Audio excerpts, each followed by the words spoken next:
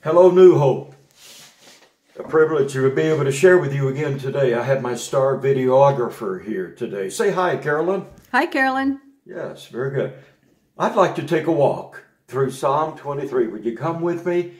I want us to have this encounter with, a man who was a shepherd, but writes in this psalm from the perspective of a sheep. Before David was the king of Israel, and before he was a military hero, David was a young shepherd boy. And he speaks to God as his shepherd. The Lord, he says, not just a Lord or any Lord, but the Lord, the one and only Lord, is my shepherd. In fact, David uses personal pronouns, I, me, my, 15 times in this psalm. So he lays hold of the claim that this is very intimate and very personal. He is a sheep in the Lord's flock. The Lord is my shepherd. I shall not want. I shall not be in want. I will need nothing because I have everything when I have this shepherd. And he maketh me, in verse 2, to lie down in green pastures. Now, I'm sure you can go too far with that phrase, but it is an interesting one, particularly from the King James Version. He maketh me to lie down.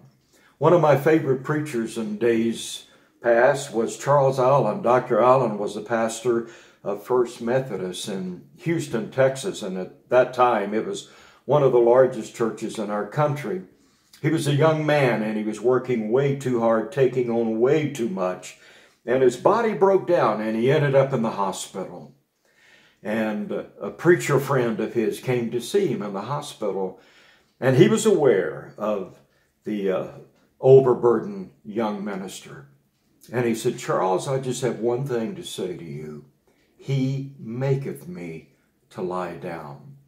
And Charles Allen concluded from that and adopted it as a life lesson. He said, sometimes God puts us on our backs in order to give us a chance to look up. Well, I think this world has been put on its back right now, and I hope it will look up and look to the Good Shepherd. He maketh me to lie down. He maketh me to lie down in green pastures. I like my marginal reference. It says tender grass, showing the sensitivity of a loving and caring shepherd. He takes me to the best places. He leads me in the plush green pastures, and I'm satisfied. David goes on to say, he leadeth me beside the still waters. You see, the sheep is afraid of moving water, because they're such poor swimmers.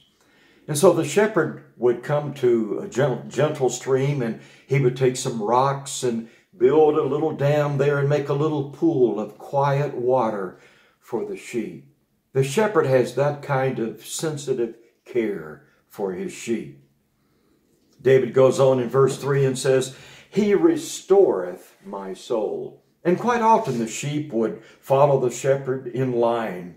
And throughout the day, a little sheep would leave the line and come over to the shepherd, and the shepherd would reach down and just rub the head and the ears of the sheep and whisper some shepherdly words of encouragement to the sheep, and he would get back in line, restored. He restoreth my soul. He leadeth me in the paths of righteousness for his name's sake.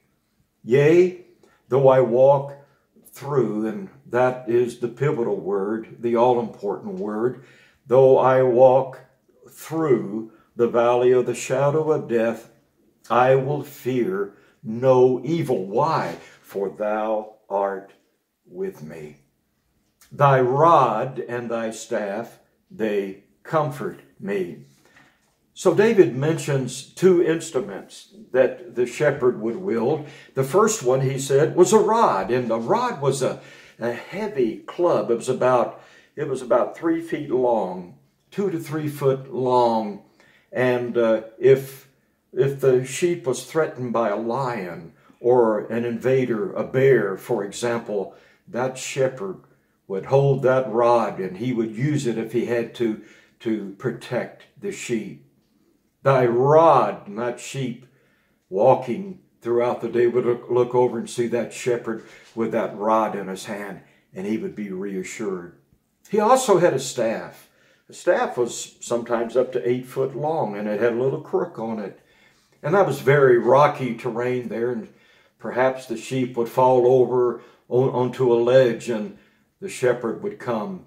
He would come with his staff, that 8-foot staff with a crook on the end of it, and he would reach over the ledge, and he would put the hook of it, of that staff underneath the sheep and pull the little sheep back to safety. So I will fear no evil, for thou art with me. Thy rod and thy staff, they comfort me. Thou preparest a table before me in the presence of mine enemies. No lack of enemies, and yet no need of fear. In fact, in the midst of my enemies, you are providing for me. You are nourishing me. Thou anointest my head with oil. And at the end of the day, the little sheep would file into the fold, and the shepherd would stand at the door of the fold, and he would have his oil with him. And if he looked and saw a sheep that had suffered any kind of injury because of a briar or a stone, he would anoint that injured sheep. Thou anointest my head with oil, and my cup runneth over. Surely goodness and mercy shall follow me all the days of my life, and I will dwell in the house of the Lord forever. Do you remember Jesus saying, in my Father's house are many mansions? If it were not so, I would have told you, I go to prepare a place for you. Jesus is the Good Shepherd. The Lord is my shepherd, and I shall not want.